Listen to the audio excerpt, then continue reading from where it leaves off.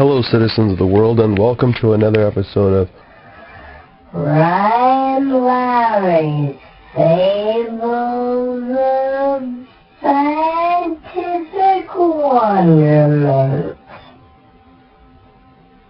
Last week I met the weirdest cashier ever in a most unlikely place. Friday night and the wind is howling, and I am to pick up my wife at a thrift store. It's damp, cold night, and I'm feeling my work weak in my throbbing feet and flinching tight temples. I pull up my economy-sized golf cart with doors to the Sally Ann, and inside my wife is deciding between wacky pants. She shows me a big frumpy sweater she wants me to wear. Turns out to be really comfortable, but it makes me resemble a green Shar-Pei. As what happens with my wife and I, whenever we're close to books and movies, we flutter over to the books and movies, and I inspect the 99-cent video cassettes carefully ever since scoring a German porn. Not a Scheiße cinema. Sorry, South Park alumni, but not all things Bavarian are Third Reich and poop-laden. No dice on titles XXX certified this evening, and I'm waiting in line in front of some woman I went to high school with, and she gives me that, "Oh, hey, I know you," smile, and I feign a sincere smile, but she looks offended, so I turn around and wait to pay for previously enjoyed bounty, and we're back into the night air. We have to pick up cat food. Not wet cat food, because Winifred Burkle, my fuzzy princess, only gets a teaspoon of wet food a day. And if she has more, she'll get sick, and I'm not going to support her bulimia. We needed dry food, and there was a pet store right beside the thrift store, so location, lactation, except for when it's blacktation. That's when chocolate milk seeps out of your nipples. I'm not a big fan of just pet food stores because there's no pets in them. I like pet stores filled to the brim with puppies and kitties, and not so much with the fish and snakes. I'm not an exotic pet guy. Some friends have snakes and spiders, and they tell me how much money the children of this rare breed of tiny monster would generate, which always leaves me thinking that they want me to store these abominations in my house so that I can make fast, quick, easy money feeding and caring for a dozen baby Thailand mud snakes. But these things could kill me. Easy. One easy, penetrable chomp on my flabby arm. I work out, but I don't really get muscular. I guess I should stop. I work out, but I don't really get muscular. I guess I should stop chasing my Gatorade with chocolate milk. But it makes my pee-pee glow in the dark. Don't believe me? Go try it right now. I'll wait.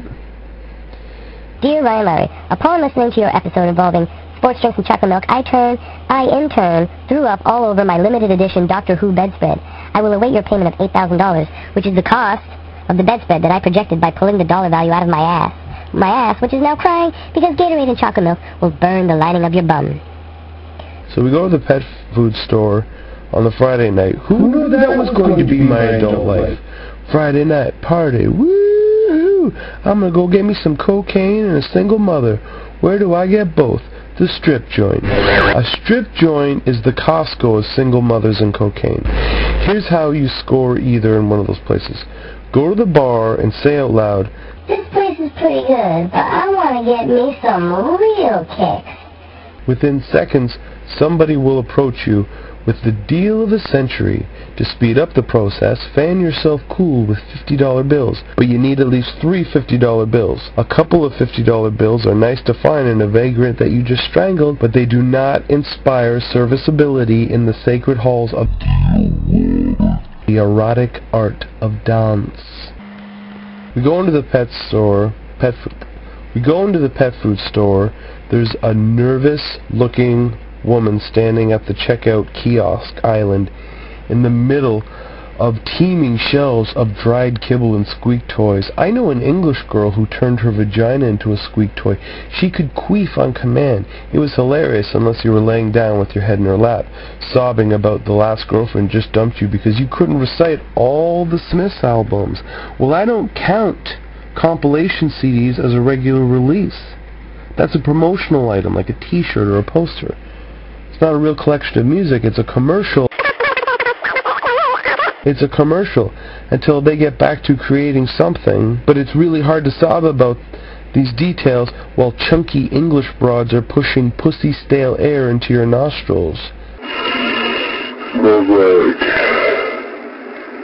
Victory. I go to the cat food shelf and I pick the product that went out of its way to list off beneficial qualities, because most pet food is just wood chips and cardboard and that water from tuna cans.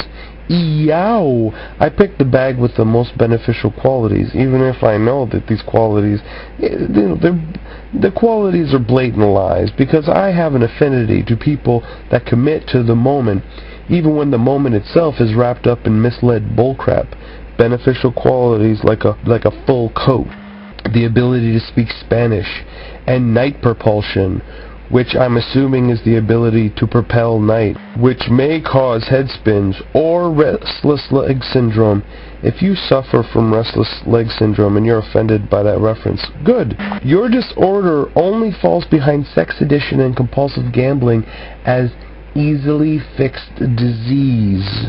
Sex addiction. Sex addiction. Think about sex all the time and it's affecting your ability to function in society? Well, just think about something else. Mind over matter, dumbass. Can't stop throwing away your money on games of chance? Stay out of casinos and convenience stores that sell lotto tickets. Nobody's delivering blackjack tables to your house, schmuck. Suffer a strong urge to move your leg? Then get up and walk around, you simple-minded doofus. Maybe you were conceived with weak sperm, but you do not require medication. You need a stroll, you troll. I finally decided on a bulk bag of wood chips dipped in mercury-laden ocean fatfish, and the mercury is going to pollute my cat and rot out her central nervous system, making her look like Baghdad after being liberated. Up to the counter I stroll with my bag of poison, and the pet store lady asks if I'm a member of the customer club. I say, no, I don't believe so. She says, are you sure you're not a member? I repeat, honestly, I do not know, which was the truth. I might be a member, but I don't remember filling out the form or anything, but I have shopped there before. So the answer is I might be. The woman rolls her eyes, reaches down, and pulls out 4 thick books of handwritten entries to see if I'm a member. I tell her I don't care about whatever discount or benefit I may have coming to me. I just want to pay for this one bag of wood chips dipped in mercury, and then get home so I can watch Glengarry Glen Ross for the 800th time. When I find out whose fucking cousin you are, I'm going to have your ass. Fuck you, John! If you've never seen Glengarry Glen Ross, please do so today. It's dope, and it's fly.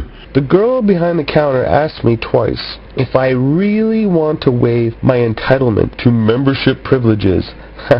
Member. I assure her that whatever I have coming to me, I'm all right paying the full retail price. With taxes, the total came to $15.05. I gave her a $20 bill. She types the numbers of the transaction into the till, and the till freezes up, emitting a high-pitched I'm not about to tip on cat food. So I ask her, what do we do now? She hits cancel on the cash register, pulls out a calculator. She requires a calculator to deduct what the change back from a $20 on a $15.05 charge is. Normally in the situation, I would give her $20 and a nickel and then take back a $5 bill, but I don't have any change. It happens. Maybe I spent the afternoon flicking them at Jehovah's Witnesses, occasionally getting them in the eye, all the time asking them, where's your Messiah now that I'm fucking you up with small change, babble banga? And they cry and wish diseases on me, which isn't a very Christian way to spend the day. But what can you do when good sense is taken away? Cashier lady gives me all the change in nickels. And I take that as a sign from the universe that I am to keep up the good work, flipping coins at misled sycophants.